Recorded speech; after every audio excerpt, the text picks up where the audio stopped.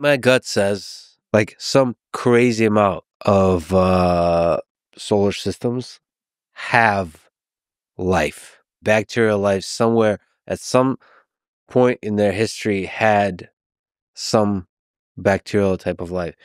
Something like bacterial, maybe it's totally different kinds of life. Mhm. So then I'm just facing with the questions like, why have we not clearly seen Yeah. alien civilizations? And the answer, I don't find any great filter answer convincing. There's just no way I can imagine an advanced alien civilization not avoiding its own destruction. I can see a lot of them getting into trouble. I could see how we humans are really like 50-50 here.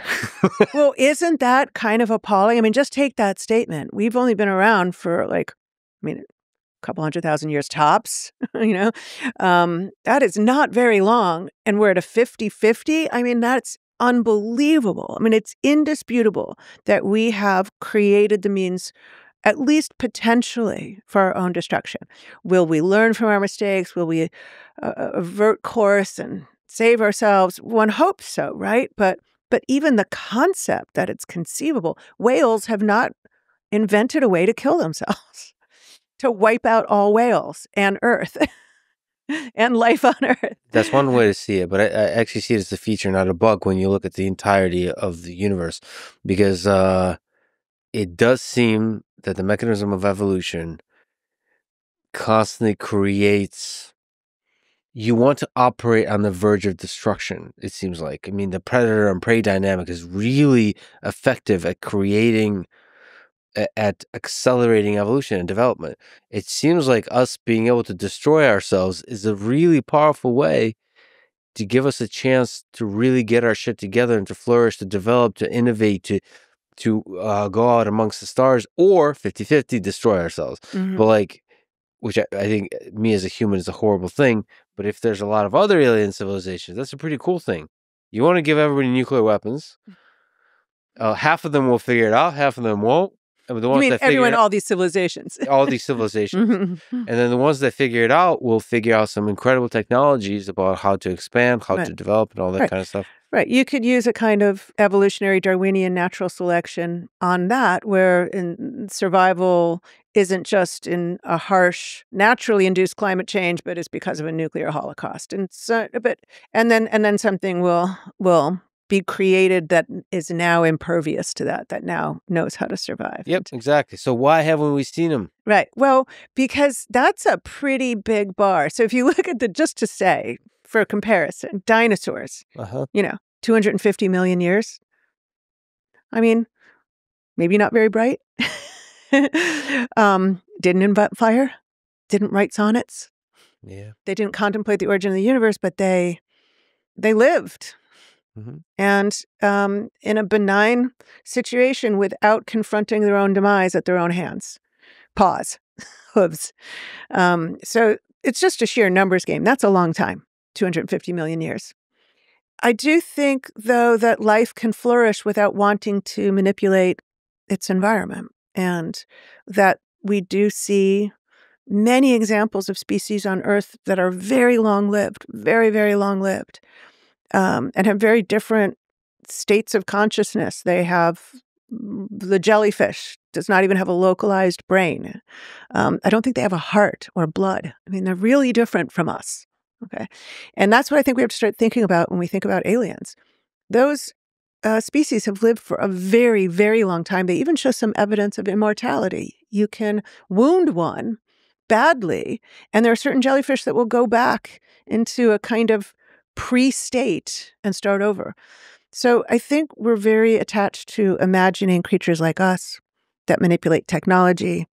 And I think we have to be way more imaginative if we're going to really take seriously life in the universe. Yeah, they might not prioritize conquest Mm-hmm. and expansion. Mm-hmm. They might not be violent.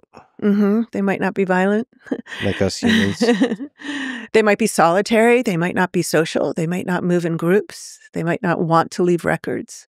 They might, again, not have a localized brain or have a completely different kind of nervous system. I think all we can say about life is it has something to do with moving electrons around. And like neurologically, we move electrons through our nervous system. Our brain has electrical configurations. We metabolize food, and that has to do with getting energy, electrical energy in some sense, out of what we're eating. And we have organisms on the earth that can eat rocks. It's quite amazing. Minerals. I mean, talk about extremophiles. They can metabolize things that I would have thought were impossible to metabolize. And so, again, I think we have to kind of open our minds to how strange that could be, and how different from us. And we are the only example, even here on Earth, that does manipulate its environment in that extreme a way.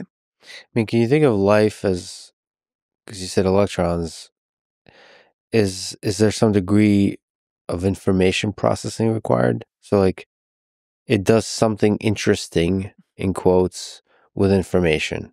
I think there are arguments like that.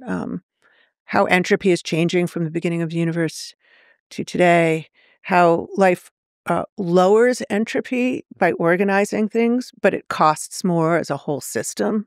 So the whole entropy of the whole system goes up. But of course, I organized things today and reduced the entropy of certain things in order to get up and get here. And even having this conversation, organizing thoughts out of the cloud of information, but it comes at the cost of the entire system increasing entropy. So I do think there's probably a very interesting way to talk about life in this way. I'm sure somebody has. Yeah. It creates local pockets of low entropy, and then the kind of mechanism, the kind of object, the kind of life form that could do that probably can take arbitrary forms. And you could think now, if you could reduce it all to information, now you could start to think about physics. And in the realm of physics with the multiverse and all this kind of stuff, you could start to think about, okay, how do I detect those pockets of low entropy? Yeah. I mean, people have tried to make arguments like that. Like, can I look for entropic arguments that might suggest we've done this before? The Big Bang has happened before. So is it possible that there's some kind of physics explanation why we haven't seen the aliens? Like we said, membranes. I don't think membranes is going to explain why we don't see them in the Milky Way. I think that is just a problem we're stuck with. Whether or not there are extra dimensions or whether or not there's life in another membrane, I think we know that even just in our galaxy, which is a very small part of the universe, 300 billion stars, something like that, a whole kind of variety of possibilities to be explored by nature in the same way that we're describing it. And I think you're absolutely right. When life was kicked off, first sparked here on Earth, it was voracious. Now, it took a really long time, though, to get to multicellularity. I think that's interesting. That's weird. It's weird. It took a really, really long time to become multicellular. But it did not take long just to start.